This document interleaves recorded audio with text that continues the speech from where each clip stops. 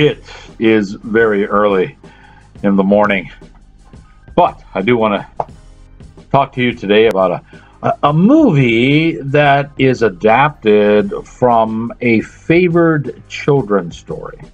Usually these types of movies are bona fide hits, so much so that they can sometimes attract big stars. And that's exactly what happens in today's lesson. Cinematic class is about to begin, and your professor is in.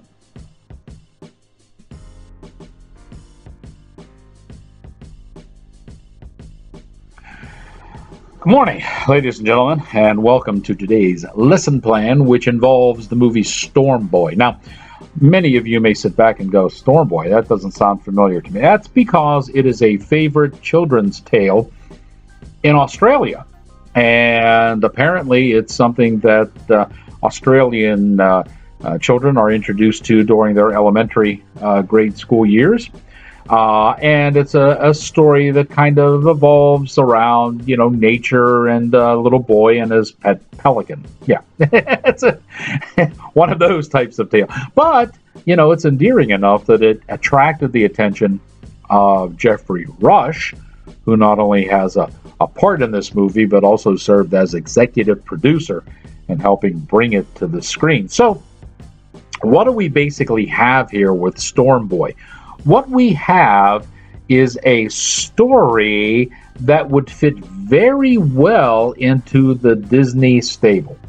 Because if you follow typical Disney animal movies, like, Old Yeller, they follow a certain formula, and Storm Boy certainly goes in with it. Now, this is actually a remake because I believe the first version of Storm Boy for movies was made in, I want to say, 1976. Maybe a little fuzzy on that, but so it's been a while since it's been rebooted. And this reboot now has elements of environmentalism in it, global warming and all that happy to do. So they have to stick a little bit of the agenda in there. But basically, it's a story about a boy who finds three little pelican chicklings and raises them and takes care of them when their mother is killed. Their parents are killed. And the one pelican in particular takes a liking to him and seems to have human characteristics in that it understands the little boy and can help him in times of need. And therein lies the story evolves all around that. It's a cute little story. I think people who like animals and folks who, little kids, really appreciate things like this. So for family entertainment, this movie will serve you very well.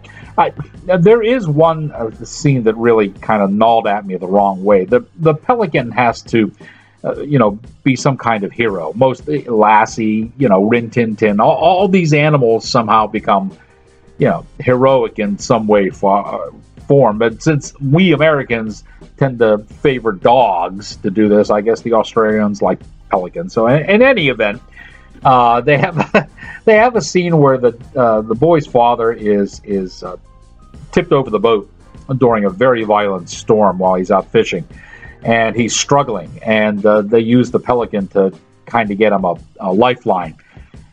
There's one problem with the whole sequence. They've used stock footage to show pictures of a storm, and it's a raging storm that they use. Massive waves and lightning and thunder. The trouble is when they actually shot the scene, it looked like it was a pretty nice day on the beaches of South Australia. So you get cut from these, dark, gloomy, lightning bolt, high wave scenes to what looks like a wave pool.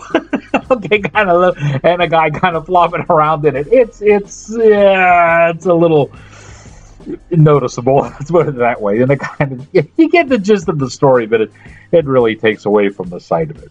If you have little kids, especially little kids that like animals, and if you yourself are an animal lover and just like children's stories of this ilk, this movie will do you well. It is called Storm Boy. Now that you have learned what you have learned, here endeth your lesson.